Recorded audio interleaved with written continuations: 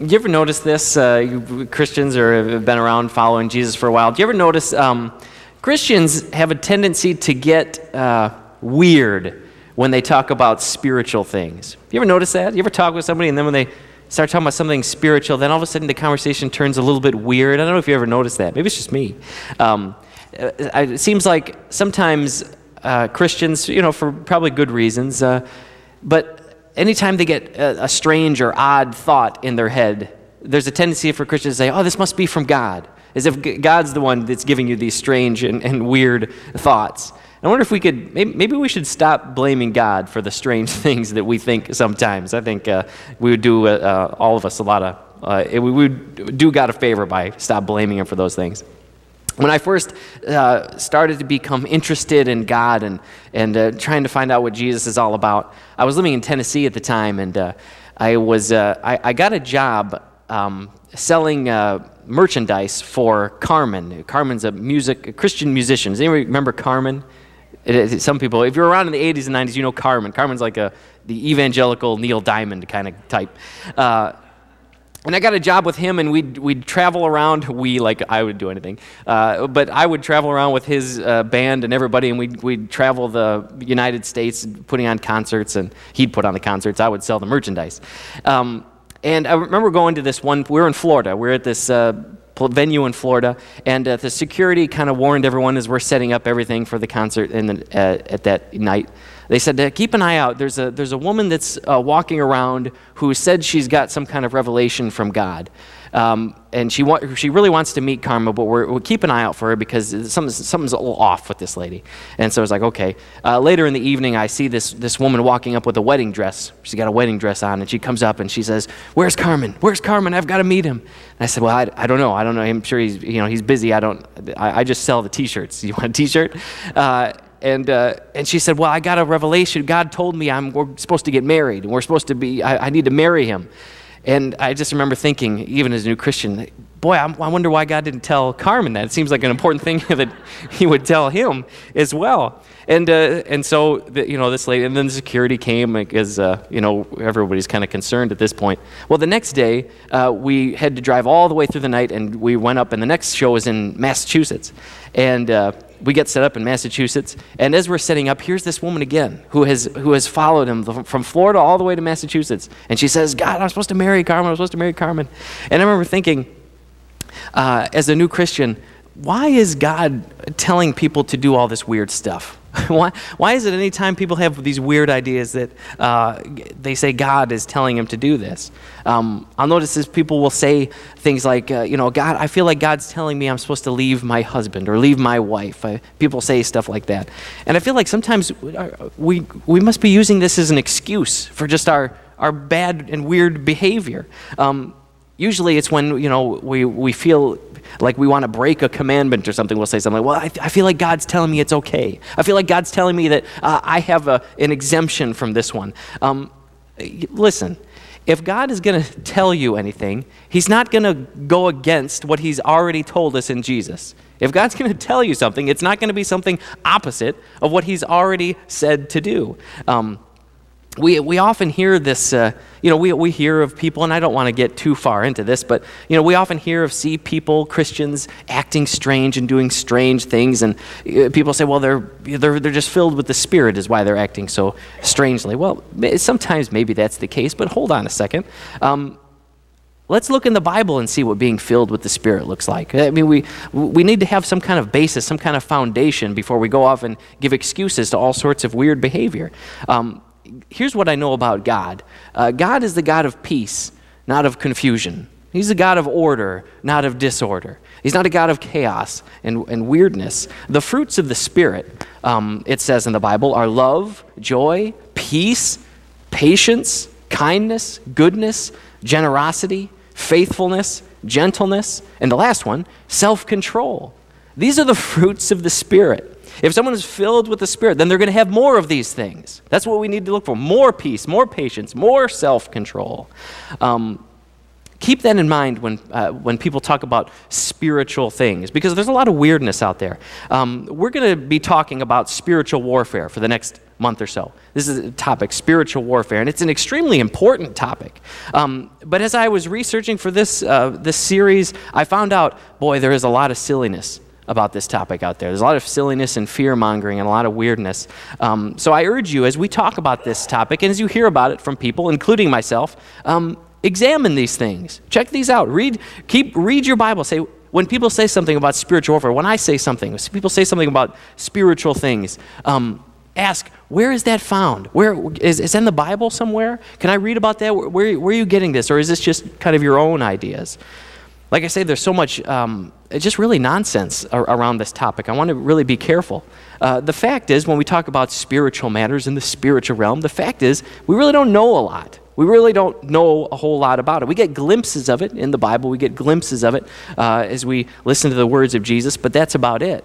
And because we just get these glimpses, people take the opportunity to create their own theories and to create their own kind of elaborate system of rituals and things like this, because there's just so little we know about it. So as we get into this topic, I want two warnings for you before we begin. First warning is, don't get too wrapped up in this spiritual stuff to try to find out more. God only gave us a little bit, and let's be content with what he gave us and stand firmly on that and try to, instead of trying to go off and figure out our own things. So that's the first warning. Don't get too wrapped up in it, trying to find out the esoteric stuff. The second warning is, be careful and be sober-minded.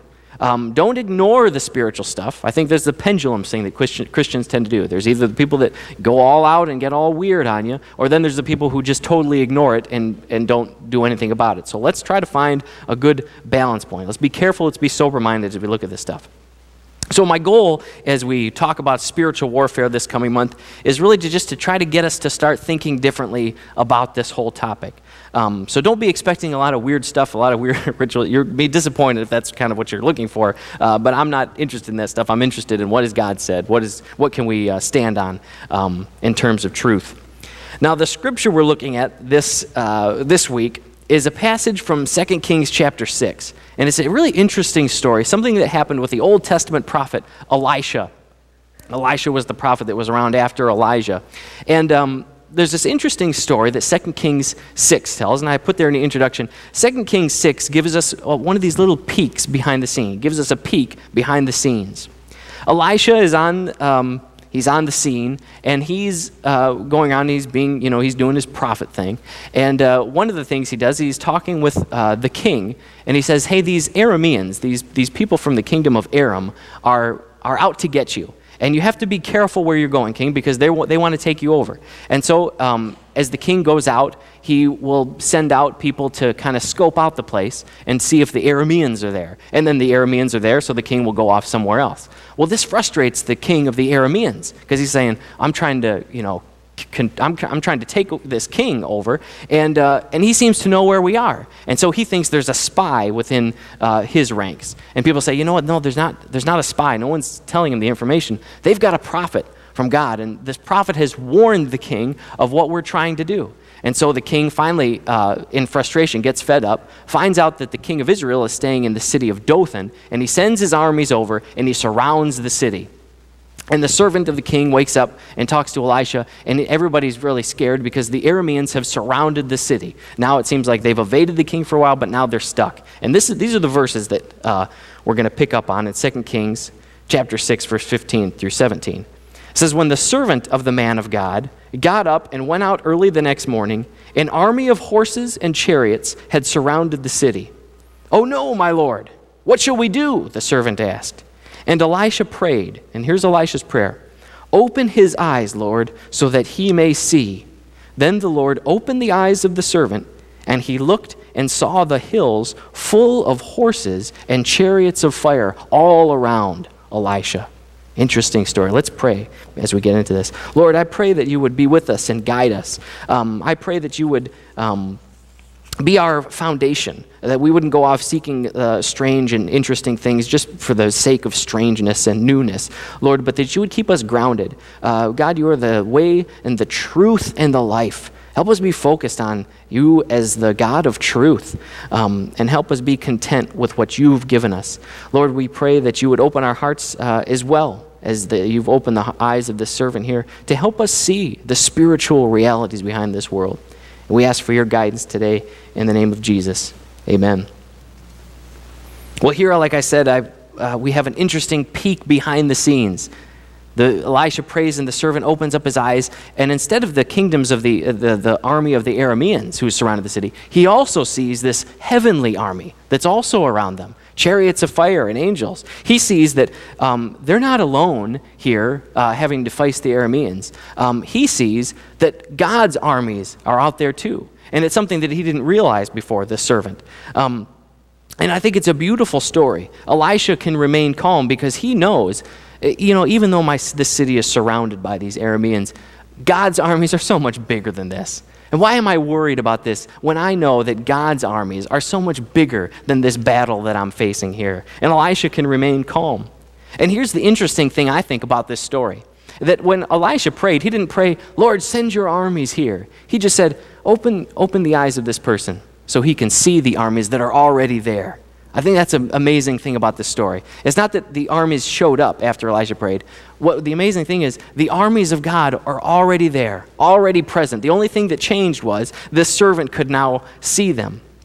That's the thing that is comforting to me, that even though we can't see these things, even though we can't see the Lord with our eyes, it's comforting to know that God is, I thought that was me, I was like, it's comforting to know that God is here and always is here, whether we can see him or not.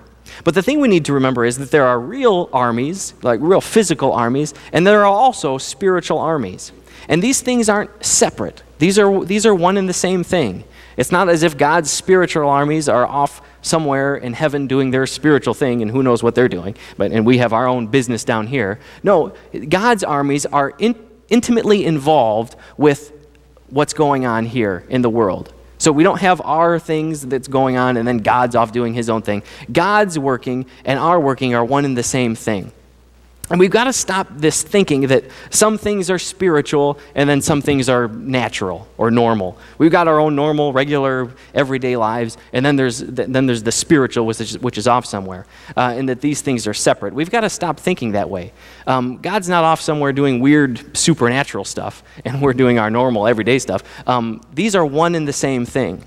I remember working, just a few months ago, I was working at... I had a job doing title insurance, and I was on my computer, and I'm inputting these files into the computer. And as I'd get to the one specific part of inputting these files, the program would crash. And I was like, okay, this is frustrating. So I got to start up the program, get the file, start the file I'm in, and at the same spot in the same file, the program crashed again. Now, after a few times of this, I'm starting to get really frustrated, and I'm thinking, this is so irritating. This file should have been done 5 minutes ago. It's taking me an hour. And so I get to the same part in the program where it crashes, and before I hit the button, I say, okay, Lord, please don't let this program crash. I'm so frustrated. And I hit the button, and it didn't crash. I thought, oh, okay, thank you, Lord. That's an answer to prayer. So I get the next file, I'm putting the next one in, hit the button, crashes. Oh, shoot, I forgot to pray. So I open up the program again. I'm entering the file in, get to the part. I say, Lord, please don't make this crash. Click the button, doesn't crash. I was like, okay, this is great, Lord, thank you. This is a great prayer success rate. I normally don't have this success rate with you. So I open up the next file, put it in, get to the point, pray, hit the button, it goes through. And so I do it every time. And I notice every time I pray, it doesn't crash, and I get to go. And every time wait, did I say that right? Every time I do pray, it doesn't crash. But every time, all those times that I don't pray, it crashed every single time. I remember thinking, God, what's up? Something's up here. And everybody in the company is complaining, oh, I'm so sick of this program, keeps crashing. And Chad, how are you able to do this? And we're thinking, well, it's going to sound weird, guys, but I pray, and then it seems to work. And everyone's like, whatever, what a weirdo. But it did. It just worked every single time. Now, come to find out, what was happening with this program was, if you would click this button before the whole thing loaded, it would crash. And so when I took that time just to pray, what was happening was the program was finishing loading, and then I hit the button and everything was fine. So that's what was happening. And so so here's the question I'm going to ask you guys. Was that a miracle, or was it not a miracle? Now, if you were like me before I knew the Lord, I would say, well, clearly this is not a miracle. I mean, this is just, the program just needed to load, and that was it. But if we're thinking spiritually, and not thinking, well, miracles are some weird things that we just can't explain, but if we're thinking that God is at work in the world now, that these two aren't separate things. We don't have to think, oh, well, yeah, that really wasn't a miracle because I can explain it. No, it was a miracle. I prayed to God, and he did answer it. We shouldn't be thinking like, oh, well, some things are miracles and some things aren't. Some things are God working and some things aren't. God's at work whether you understand how it works or whether you don't understand how it works. And I think we need to stop this separation of the spiritual and then the non-spiritual. We have this definition of miracle that is, a miracle is something that we can't explain. We really need to lose that idea. There's no distinction between whether you can explain it or whether you can't explain it. It can be a miracle either way. We have this thinking that God is something like a pie, and I got a picture of a pie here for you. This is how we tend to think of God. God at work in the world. There's a certain amount of things that God does, a certain amount of pie slices that God does, and then there's a certain amount of pie slices that just happen. They're just natural. Science can explain them. And the more things we understand of science, the less that God really has to do. And this is kind of our thinking about how God works in the world. I know this is my thinking growing up and everything. And I think we came up with this idea to try to help God, to try to give God something to do. Because we see all these things, and these kind of happen naturally, and we think, well, what is God doing then? Well, God must be doing something, so we'll give him this little piece of the pie here. Here's the problem with thinking of God like a pie. The more we find out and the more we understand, that part of the pie is going to get bigger and bigger and bigger, and God's part of the pie is going to get smaller and smaller and smaller. And this is the way a lot of our culture tends to think. And finally, you get to the point where God's part of the pie is so small, you think, well, I guess we don't really even need God anymore. Because all the rest of the stuff happens without him anyway.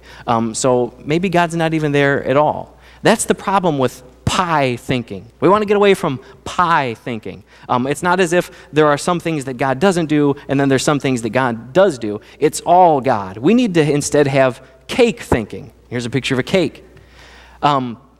With cake thinking, you have a layer of, say, scientific understanding, and the whole thing, it can be scientifically understood or whatever, physically understood, but then underneath it, you've also got the spiritual layer. So there's not like, there's a part of the cake that's, well, this is the science part of the cake, it's not the God part of the cake. No, a cake has layers, and we have to have an understanding of God that no matter how much we understand or how much we understand of how the world works, God has his layer too. The spiritual layer, but it's all the same thing. And so this way, we don't have to box God out of the things that he's doing. We can say God is a part of the entire thing. And also, we don't have to be afraid of discovery and knowledge and science the way some believers do, because we think, well, if we find out too much, then what will there be left for God to do? Well, that's pie thinking. We need cake thinking, where no matter how much we figure out how it actually works, we can also give glory to God and say, well, this is amazing that you have it work this way, Lord. This is amazing that you are working this way. As we look out into the solar system and the universe and we see all the stars and we're amazed, there's some people that say, well, the more we understand about that, we don't have to have God at all. No, the more we understand about it, the more glory we need to give to God. To say, God, this is amazing that you do all this. And every time there's a scientific discovery, we say, God, that's amazing that you set it up that way, that we're just now discovering this. That's amazing that you've worked that way. But we need cake thinking, not pie thinking. And this is going to help us when we talk about spiritual warfare. Because we're not just talking about, when we talk about spiritual warfare, we're not just talking about demons and angels somewhere doing some weird battle somewhere that doesn't affect us. That would be like a spirit warfare, spirits fighting against each other. We're talking about spiritual warfare, just a different way of looking at things that are already going on in our lives. Like the angels of Elisha. Those angels of Elisha that the servant saw, they're not off doing their own war somewhere. They're there working in the war that's going on here and now. Spiritual warfare isn't some weird thing that happens somewhere else. Spiritual warfare is what you are in right now. You are in a spiritual warfare. And here's the big thing I want you to remember today, that spiritual warfare isn't this weird thing that some people do and some people don't. Spiritual warfare is every day. It's your life. It's what's happening. And we need to wake up to the fact that we're in a spiritual warfare, that we are spiritual creatures living in a spiritual creation. Jesus painted a picture, I put in your insert, Jesus painted a picture of two kingdoms at war. And this is an important thing to remember. Jesus painted a picture of two kingdoms at war. There's not just heavenly armies that Elisha and the servant saw. There's not just those heavenly armies. The enemy has armies too. The devil has armies too. And you need to know this, that you have an enemy and that you are under attack. Because a lot of us don't think about this. Another story that peeks behind the scenes in the Bible is in the book of Daniel. And Daniel's a prophet, and he's praying at one point. He's reading his Old Testament, and he's having some trouble understanding it, so he prays to God. And a couple weeks later, an angel comes to him. He sees a vision by this angel, and the angel says, I would have got here earlier, but I had a fight going on. And then he kind of goes on and explains, and you think, what in the world's going on? That's another peek behind the scene. But this peek behind the scene clearly tells us there are spiritual realities at work in our lives, not just God's, but also the enemy's. And this idea of the kingdoms at war needs to shape our understanding of the world and our place in the world.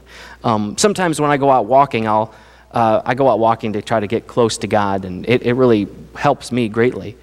Sometimes at night, I'll look out at the night sky and I'll just be amazed at the creation. And sometimes I'll think, I wonder what Jesus thought when he walked out at night. Because the Bible talks about him going alone off into the mountains, going alone and being with God. And as Jesus looked up at the sky, I wonder, man, how did Jesus think about creation? Well, here's how he thought about it. He thought that God's good creation was under attack from the enemy. All his messages were focused on this idea that the creation is in rebellion against God, that the enemy is in rebellion against God. And all these things, the sicknesses, the demons, even the natural disasters, were all a part of this battle that's going on. Jesus sees a good creation that God created, but he also sees, boy, it's under attack. And if I'm not prepared for this, then I'm going down. And he would go off and he would pray and he would get the strength from God because he knows this life isn't a picnic, it's a battle. And God's creation is being rebelled against. I lost my spot, I'm sorry, I apologize. Excuse me. If this sounds strange to you, I totally understand because it is a strange thing. You think, oh, boy, I don't know if I get this. I don't know if I'm fully on board with this idea, the spiritual stuff. Try this week. Try thinking of reality in these terms for a week, and I think you'll find a lot more things are going to make sense. When you go out in your life and you think to yourself, God's creation is under attack, I think you'll find that this really does make a lot more sense of things. In fact, this kind of thing should be obvious to us. When we look out in the world and see the senseless violence and the evil in the world, it should be obvious to us that there's some kind of attack going on. And sometimes we try to explain it away, we Christians try to explain it away by some weird thing that God's doing. We see some terrible, senseless evil, we encounter some tragedy, and we think, well, God's got, I guess God's doing something strange, I just don't really understand. Well, we say this because we're trying to help God out, but we don't realize the kingdom of the enemy is in rebellion against God. And there's senseless acts of violence in this war. And it's not God orchestrating every single one of these things. It's that he's given freedom to his creation, and there are people in an entire spiritual reality that are in rebellion against him. And we're existing in the middle of this tension, in the middle of this war. And in war, we have senseless tragedy, but it's not God causing it. God's saying, I'm making everything new. I'm trying to renew everything. I'm wiping that evil out. I'm erasing it and bringing in my own kingdom. I'm starting again. Thank you for trying to exonerate me by saying, well, God's causing this for some reason we don't understand. But really what God's doing is he's trying to wipe out the rebellion and start up a new creation, a new kingdom. I put there in the insert, we live in a battlefield. Here's the problem with us. We live in a battlefield, and we don't even realize it. So we're so quickly running through our lives, going from one point to the next. We wake up, we get our breakfast, we get in the car, we go to work, whatever, we get the kids ready for school. We go through our lives, and we don't even give it a second thought. We always say, well, I don't have time to think about this stuff. Well, guess what? Whether you have time to think about it or not, you're living in a battlefield. And your kids are living in a battlefield. We should wake us up to the reality of this thing. And I'm not saying this to try to frighten you. I'm saying this to try to open your eyes up a little bit. Because if you think you aren't in a battlefield, you're going to go down. You're going to go out there and you're going to get exhausted. You're going to get mowed down by the enemy. A lot of us don't even seem to care that we're being attacked. We're too busy with our own lives. We don't even care. We stopped caring about our sins. We stopped caring about the way we act. And it's like we don't care that we're living in a battlefield. We say things like, well, God knows I love him, that kind of thing. God knows I'm forgiven, that kind of thing. Well, God is fighting for you in this battle, and you're giving yourself over to the enemy. You're walking every single day. You wake up and walk right into the enemy camp. And the enemy's going, this is a victory. This guy keeps giving me victory after victory. And you come home, you're exhausted, and you're wondering, you fall into sin over and over again. And it's like you are a willing prisoner of war because you won't wake up to the fact that there's a battle going on, and you need to prepare yourself for this. We go on completely unprepared and unprotected for what's going on. What do you think when you see this picture here? What do you think when you see this picture? You think, oh, it's a picnic. That's right. It's nice and relaxing. It's someplace I can go, and maybe some of you are thinking, oh, gosh, I'm going to get sticky. It's going to be bad. The kids are going to knock over everything. But I see that, and I think, this is a nice, relaxing time. We'll go out and we'll have a nice picnic. But you know what an ant thinks when he sees that picture? An ant thinks, this is it, man. It's go time. It's battle take. Let's take them down. A lot of you were really hoping that life was a picnic, that life is a picnic. You were really hoping that you would come in Sunday and you would hear Pastor say something like, life is just a picnic, and we don't need to worry about anything. All you need to do, though, is look around at your life and see that it's not a picnic. We need to stop thinking of a picnic like it's a relaxing thing and start realizing this is a picnic in the middle of a battlefield, if anything. Just because you've got a nice, comfortable life doesn't mean there's a spiritual battle going on around you.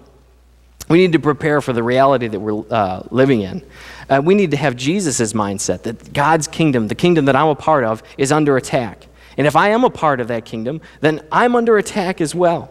And when we join God, sometimes things don't get exactly easier. We're having a baptism today. Well, for any of you who have been walking with the Lord for a while, you know that the baptism doesn't just fix everything in your life. You know, the baptism, that's when really the battle kind of begins. Because now that you're living for God, the enemy just doesn't say, well, all right, I guess I lost that one. No, he's gonna keep going at you. And sometimes he goes at you even harder.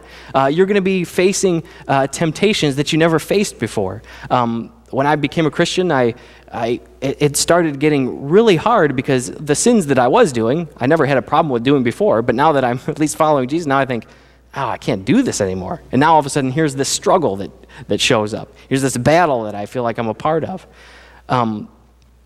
If we're going to be talking about living in this battlefield for the next few weeks. And we're going to be talking about how we're supposed to fight in this battlefield. But for now, I put there in the conclusion, just the one thing you need to know for now, what you need to stop doing is stop fighting alone.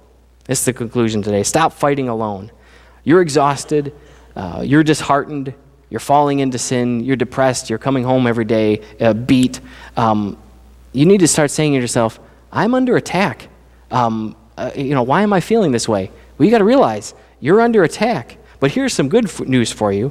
You just need to open your eyes to see that there's also the armies of the Lord that are here fighting for you. We're in a battle, but it's not an equal battle. They are rebelling against God. The enemy is rebelling against God. This is not an equal battle like God's hoping someday he'll win somehow. No, with Jesus' death and resurrection, he made all the weapons of the enemy powerless. And we're living not in a battle that's uncertain. We're living in a battle that's already decided. And what we need to do is line up with that winning side, because God really is upholding the entire thing. And it's just that the enemy is rebelling against him. But you've been taking way too much fire out there. You've been going into the battlefield totally unprepared. And if you find yourself defeated time and time again, what you need to do is stop going into the battlefield and fighting by yourself. God's the one who's won this war. He's the one who's made the weapons of the enemy powerless. You need to fight behind him. And when you wake up in the morning, you need to realize, I need to be behind you today because I'm taking fire out there. I've been walking right into the battlefield and I'm getting blown to bits. We're outnumbered and we're outgunned. If we're going to go out there by ourselves, we're going to get chewed up. We're going to get thrown into a prisoner of war camp out there. We need to take a break. You need to take a break. Let Jesus fight for you. If you're exhausted, if you're defeated all the time, like I mentioned before a couple weeks ago, you come to Jesus and Jesus says, I'll give you rest. Come to me and you'll find rest for your souls. If you're not finding rest for your souls right now, then you're not coming to Jesus. You're finding rest. You're trying to find rest in a battlefield somewhere. You're trying to find rest by the enemy sometimes himself. You need to start asking God for different things. When you pray to the Lord, say to him, Lord, protect me. Lord, rescue me. Lord, I've been fighting out here by myself and I shouldn't have been. Will you bail me out, God? And we need to stop walking into the enemy camp. Quit sitting down as a prisoner of war. God says, I've won this battle, and here you go walking right into his prison. Take shelter in the arms of God this week. Let him guide you. Let him protect you. And let him fight for you. Amen? Let's pray.